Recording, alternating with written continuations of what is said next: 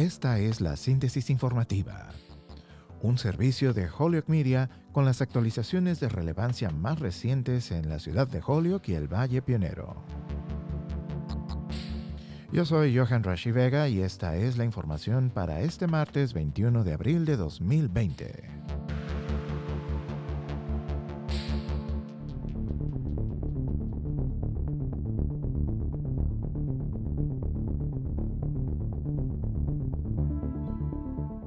El gobernador Charlie Baker anunció este martes que las escuelas en Massachusetts permanecerán cerradas por el resto del año escolar. Se promulga legislación para proteger a los residentes de desalojos y ejecuciones hipotecarias. Y tenemos los números más actualizados en la Casa del Soldado en Holyoke. Pasemos a la información. Today, with respect to schools, our administration is announcing that all public and private schools will remain closed through the end of the school year. Remote learning will continue in all districts.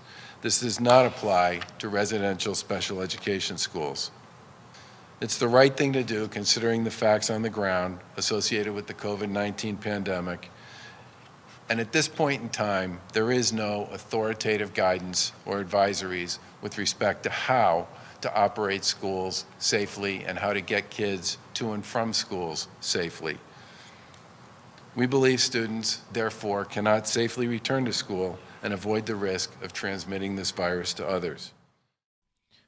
Y así es como el gobernador Charlie Baker anunció este martes la extensión del cierre de las escuelas en Massachusetts por el resto del año escolar.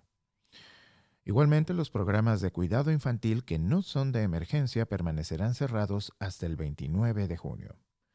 La administración también anunció un mayor apoyo para los estudiantes y las familias afectadas por COVID-19. Con esta extensión, los programas de cuidado infantil de emergencia aprobados continuarán funcionando. Otro punto importante que el gobernador incluyó en su conferencia de prensa de este martes es que el Departamento de Educación Superior de Massachusetts estará aplazando los pagos programados para su programa de préstamos sin intereses por una duración de 4 meses.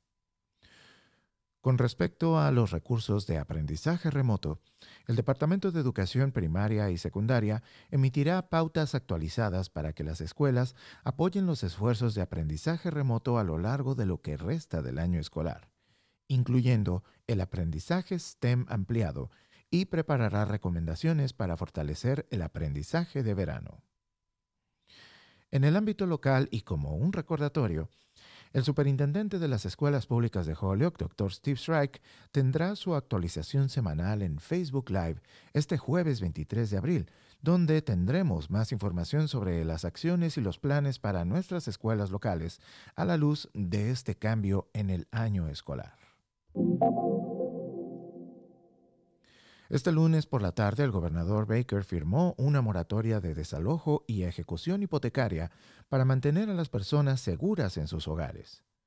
Con esta nueva ley, la moratoria detiene temporalmente todas las etapas del desalojo. Específicamente impide que los propietarios envíen avisos de desalojo y presenten nuevos casos de desalojo.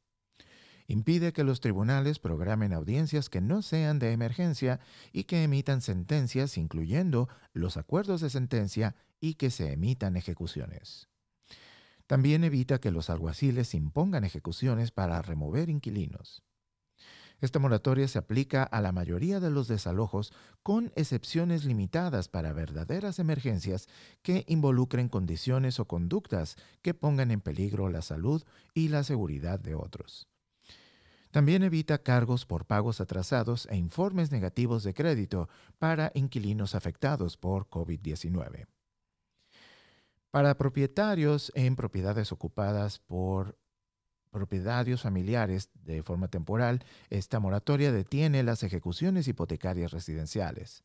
Requiere que los prestamistas ofrezcan una indulgencia hipotecaria para los propietarios afectados por COVID-19 con pagos agregados al final del préstamo. También previene informes negativos de crédito para propietarios de viviendas en indulgencia. y da a los propietarios acceso a la renta del último mes de los inquilinos para cubrir los gastos. La moratoria también detiene los desalojos en pequeñas empresas y facilita el acceso a las hipotecas inversas. La moratoria permanecerá vigente durante 120 días a partir de hoy o 45 días después del final del estado de emergencia, lo que ocurra primero.